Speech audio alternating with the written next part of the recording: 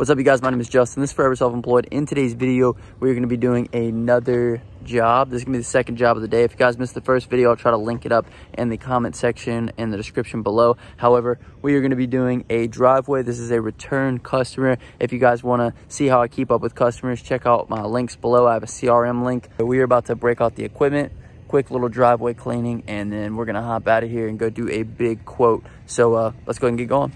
What is up, everybody? My name is Justin. This is Forever Self-Employed. In today's video, we're going to be doing a pressure washing job recap. Before I get into that, though, I want to give a big shout out to the 9,300 people who have hit that bell icon. If you haven't already, be sure to hit that so that way you're notified whenever I post a new video. But in this one, we're just going to be doing a simple driveway cleaning, and the customer also wanted the garage floor done as well. So this is my fourth time doing this lady's house, or driveway rather. She has called me 4 years in a row. I originally got this job off of a flyer, and if you guys are interested in the flyer strategy that I use, be sure to click the first link in the comment section and the description. However, every time that I've gone to do this lady's house, she's always wanted me to do the garage floor as well, but she's always had stuff in there. So I guess the stuff belonged to her son.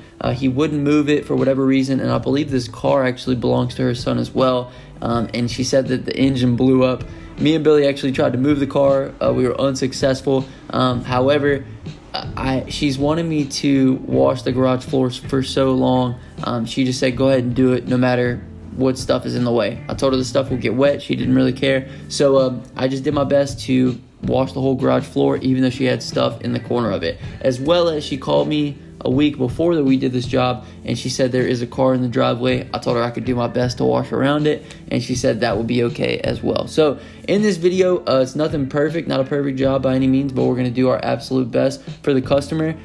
She just had a few things in the way this time, not a big deal. So basically, customers that we get are the best customers to keep. I don't know if you guys have watched The Office, but there's a quote in The Office that says that it's 10 times more expensive to sign on a new customer than to keep an existing customer, and that probably couldn't be any more true because of customer acquisition costs.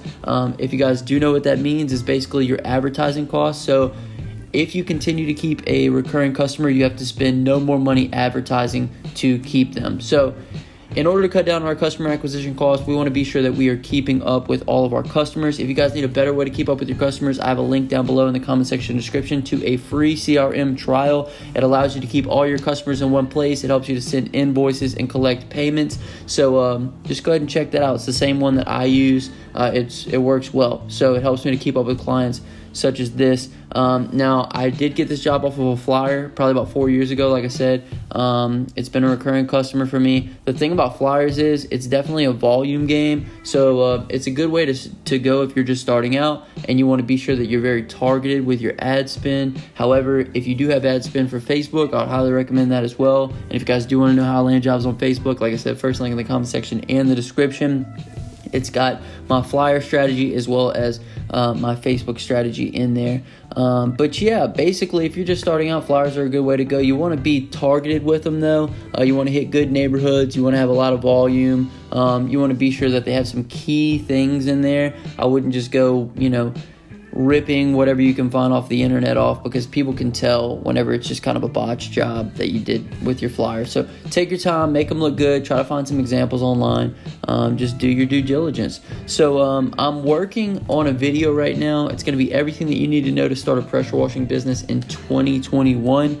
If you guys have any beginner questions, please leave them down below. I'm going to pretty much be covering all the bases on this one. So what you need as far as license and insurance, equipment that you need, chemicals for beginners, as well as a few other things with regards to getting leads, just a few of the baseline knowledge type things. So if you guys have any kind of questions pertaining to how you can start a pressure washing business in 2021, be sure to leave those down below, and I will try to incorporate them into the video. Maybe I'll have a whole Q&A section at the end that I include your questions. So we actually did a quote off after we finished this job off of a Facebook lead that I landed, and we actually landed the job. So we're going to be going to do that one tomorrow. So I want to make sure that I went ahead and edited this video and got it posted for you guys. If you guys haven't seen the first part of it, be sure to go check that out. I did a garage floor before I came out and did this one.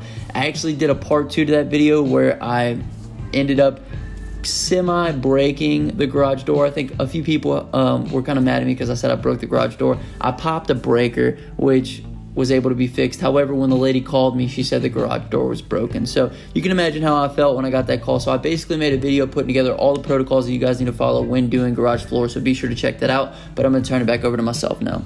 All right, you guys, we are headed out now. Just finished up the second job of the day. It was super quick, probably about an hour and a half. Get everything done. Rolling out now. Got the cash in hand. We're going to go get some lunch. And we got another bit to go do. If you guys made it this far in the video, Billy, what's your word of the day be?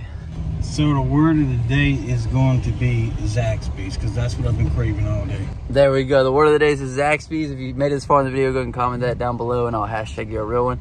My name is Justin. This is Forever Self-Employed, and we will catch you guys in the next video. Till next time, hustle hard, get that money, baby. Peace.